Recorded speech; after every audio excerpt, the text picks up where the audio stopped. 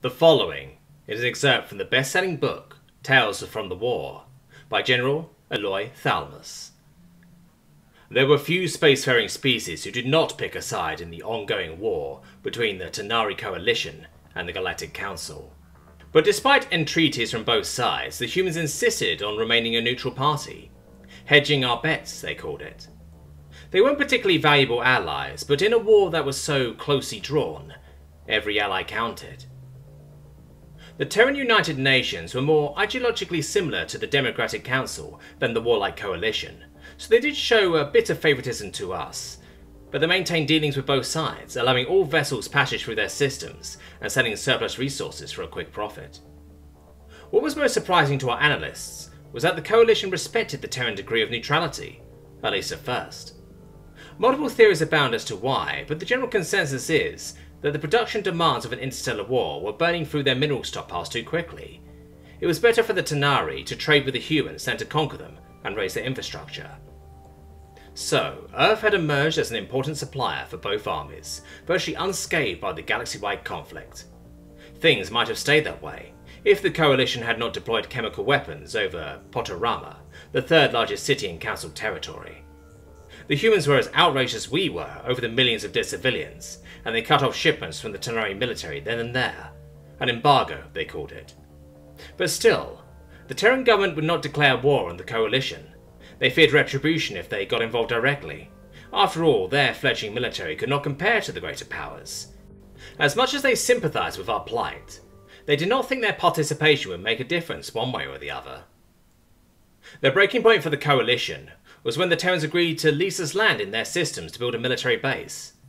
This would place our fighters just a tad closer to enemy territory, and the Tanari were not having it. They were going to teach those insolent Earthlings a lesson. The message was received loud and clear, but rather than scaring the humans away from aiding us as expected, it was the incident that caused them to enter the war. I was there on the ground when the infamous raid occurred.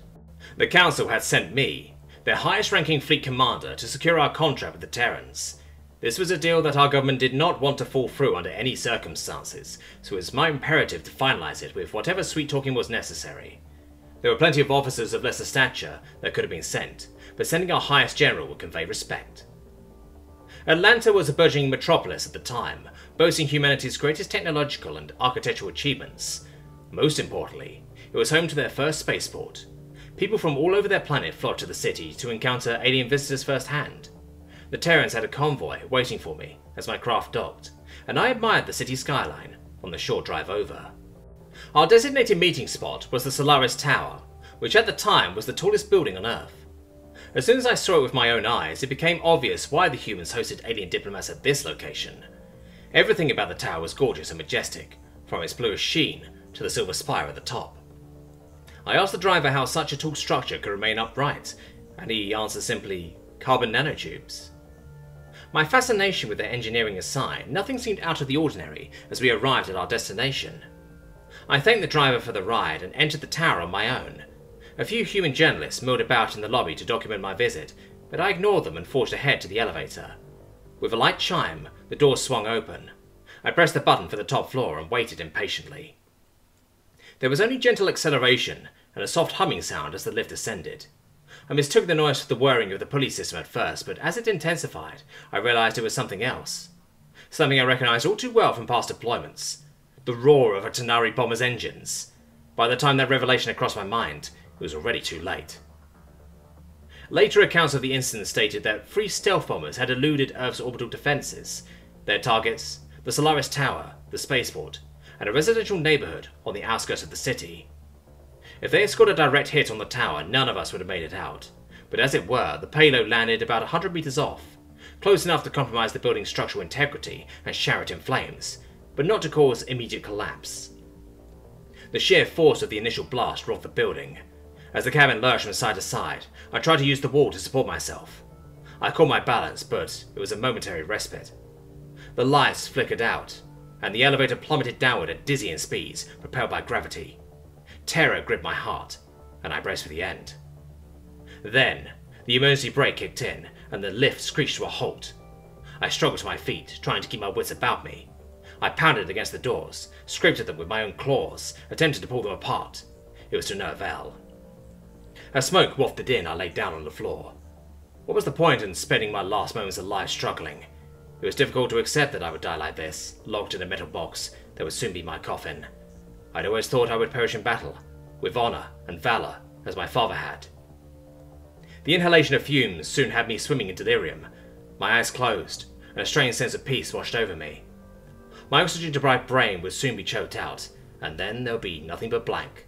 Darkness for all eternity. Hello? Is there anyone in there?